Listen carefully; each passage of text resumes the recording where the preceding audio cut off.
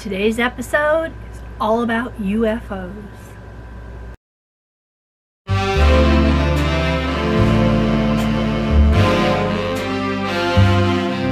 Hello everyone, and welcome back to Arthelia's Vintage and Handmade. I'm Naomi, and I'm so glad you've joined me today. If you are a new viewer, I'm so happy to have you, and if you're a returning viewer, welcome back. Since my last video, I have reached the 100 subscriber mark. I'm so excited. I had no idea I was going to hit 100 that fast. It seemed like it took quite a while to make it to that 50 mark, and then I just took off to 100. So thank you all so much, my wonderful subscribers. I'm so happy to have you here, 100 of you. So I hope you're really enjoying what you're finding here, and we continue to grow this channel. Now, in today's episode, as I mentioned in the beginning, it is going to be all about UFOs. Not those unidentified flying objects in the sky, but those unfinished objects that we as sewers or sewists all have. Why? Why do we all have so many UFOs? I've seen people talk about them all the time, so I know I'm not the only one. We love the fabric and the patterns. We get started on a new project with excitement, and then something happens and off it goes into that unfinished object pile. Well, I'm here this month to try to tackle at least 2, maybe 3 of my unfinished objects. The first one is right here over my shoulder. This is a dress, Butterick 7792 vintage pattern.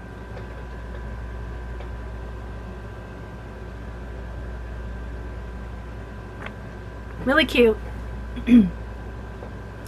I absolutely love the drawing on the envelope when I got it, and I loved the fabric. This was a run out when Hancock was going out of business. I ran out, and this was something that I got very inexpensively. So it was a good muslin, wearable muslin fabric. It has atomic designs on it, which was really cute. It's just a basic little quilting cotton. I'm going to take it off the dress form here in a minute, and you'll see it a little more closely. This was not a difficult dress to make.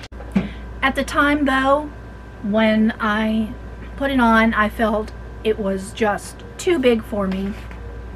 It's a size 44 bust, and I was not a 44 bust when I made it.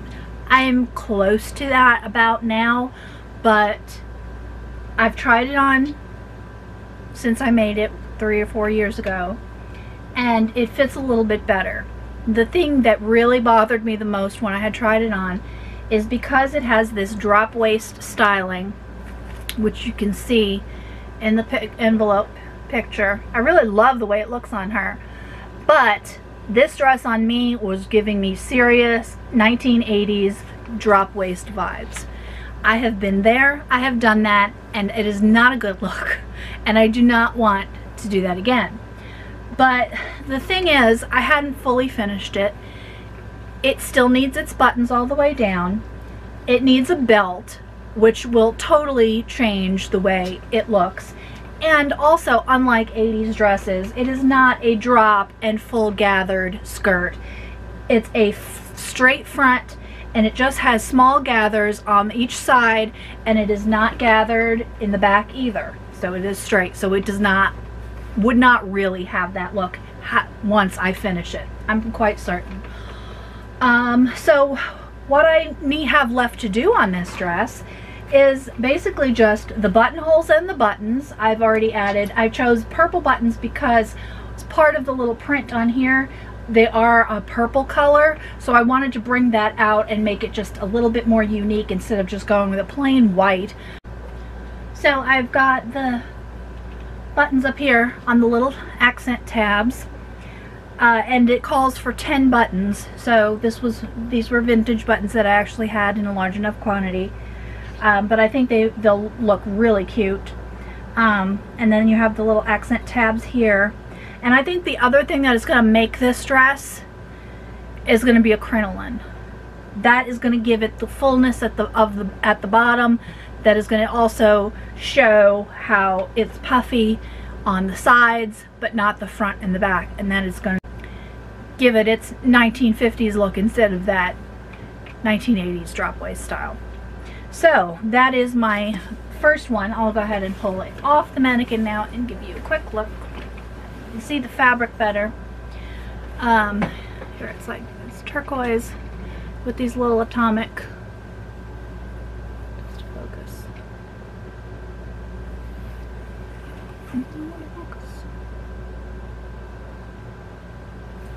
It's really cute, and I bought, I think, everything they had left, so I have more of this fabric. I think I have enough to do a blouse. And like I said, very simple pattern. It looks really good in cotton, and the only thing I have left to do, like I said, is the buttons, the buttonholes, hem the cuffs, and hem the bottom. And I think that also, and I think the length too, making it not so long, making sure it's short enough, will also get rid of that 80s vibe. So I'm definitely going to stop judging this and finish it and make it work, see how that turns out, and I will make sure you see when it's done. The next one that I have that I want to make is sort of a UFO, sort of not. It is not a pattern that I started, but it's something that a friend started for herself, and she had stopped sewing, and she has since passed away, but she gave me her sewing things, and this is an advanced pattern. This one is in a size 20. It's this right here. It's very pretty, and it looks very simple. Just again, it has that same semi-gathered, let's see right there, gathered on each side instead of all the way around, and nice gather in the front. She had this all completely pinned and cut in this gray fabric. So the only thing for me to do is to sew it up. And so that's my next project for this month. Those are the two that I definitely want to finish in the next couple of weeks. And I have one more that I know I would like to get done at least by the end of July. So hopefully this one will be beginning of July I can finish it. But this is from the Gertie Sews Vintage Casuals book, and it is just the basic circle skirt. And I've done it in this cute planet print.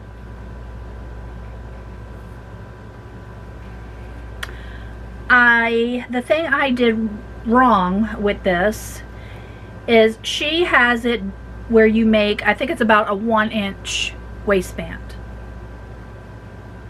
But I like waistbands that are just a little bit larger. So this about, I don't know, you can't tell the black, but 1-inch waistband is what she calls for, maybe 1.5.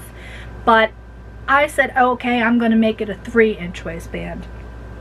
So that's what I did. But when I actually saw the 3-inch waistband, it's just too wide, and I didn't like it at all. So the only thing I have to do is to cut it down so it's maybe about a 2-inch waistband. I think that's what I usually put on my dirndl gathered style skirts, and I like that size waistband. So I have to just adjust the waistband and sew it down, cut off the extra. It already has its side zip in, so that's all done. So it's basically just fixing the waistband and hem, and it'll be done, and I can have it for a summer skirt. It is just, again, a quilting cotton. I picked this one up in Hobby Lobby, and this one has been in my UFO pile for quite a few years now. And it was going to be one of those make it really fast projects, which is so funny because it's been languishing here now for years. I really did put it together to this point very quickly, maybe within just a day. It's not difficult to do. And so I need to get this finished because I need it. I need it in my wardrobe, but it needs to not be laying around up here. So that is all I have for what I'm about to work on, and I will come back to you in a little bit and show you what I've done. Well, here we are, about 3 weeks later, I think. It's a little bit longer than what I intended, but here we are, and here she is, all finished. I did everything I said I was going to do. I finished the buttons. I hemmed it. I used vintage rayon hem tape on the underside, and it turned out great. I styled it the way I said. I wore a black belt with it. I decided on black accessories since it does have the little black lines in it, and I didn't want to add any additional color. I don't think it needed any more purple. I love the purple accent buttons on it. So when I wore it, I wore the crinoline with it and a narrow black patent belt, which exactly gave it the silhouette that it needed. It did not look 80s in any way, shape, or form. I wore a black bag and a black hat with it. I'll insert a photo of me wearing it, and I got so many compliments on this dress, so I'm really, really pleased with it. The fit on it is not 100%. Like I said, it's broad on me in the shoulders and right about here in the underarms, because it is a 44 and I don't need a 44. In the waistline it fit fine, but just up top it's a little bit big. If it were a smaller pattern and I did a full bust adjustment, that it would probably be a better fit. But I'm not concerned. It's not so big that anybody could notice it or anything like that. It's very comfortable to wear. It was very nice. I'm really glad that I finished it and I did not let that 80s fear stop me from completing this dress. So I'm really happy with it. And like I said, I have leftover fabric, so we'll see what else I can do with that. As far as the gray dress, I actually decided against finishing that right now. It's not, like I said, it's not technically a UFO of mine, but I'm concerned about that one being just a little bit too small, and I didn't want to hurry up and finish it and not do a good job on it and then have it not fit for when I wanted to wear it. So I figured I will just try it another time when I'm not in a hurry and it's not something that I'm making for a specific event or a day or anything like that. I'll just do it at my leisure. And then I did not work on the skirt, the planet skirt yet. I will. It's still on my plans for this month now that it's July. But I'm glad that I finished this when I wanted and I got to wear it. So that is a big plus for me. I actually finished something. And the other things that I'm working on right now, these are not UFOs, but I've gone ahead and started my Jiffy Gertie Jiffy pullover or popover dress that I mentioned in another video, and I show the fabrics. I will insert the link here for that of what I'm using for that, and but I will save the details for that for another video. I also started working on the swirl from the Gertie Sews Jiffy Dresses book, so I'm really excited. I chose one of my vintage fabrics for that. I show that in a haul that I'll also insert for you if you want to see that. I don't think I have enough of it, so I bought an accent fabric to go with it to maybe do facings and possibly pockets, but we'll see how that works out. And that's about all that I'm working on right now. Just wanted to check back with you since it's been several weeks and make sure you saw this lady and how she turned out. And I will have a new video for you hopefully very soon. If you like this video, please be sure and give me a thumbs up. Every little bit helps. And if you can, please leave a comment below, even if it's a little emoji, just so I get a little more activity on my channel and it makes more people be able to see it. If you've already subscribed, thank you so very much. And if you haven't, please subscribe and tick the little bell so you'll get notifications whenever I have a new video up. And I will see you next time. Bye!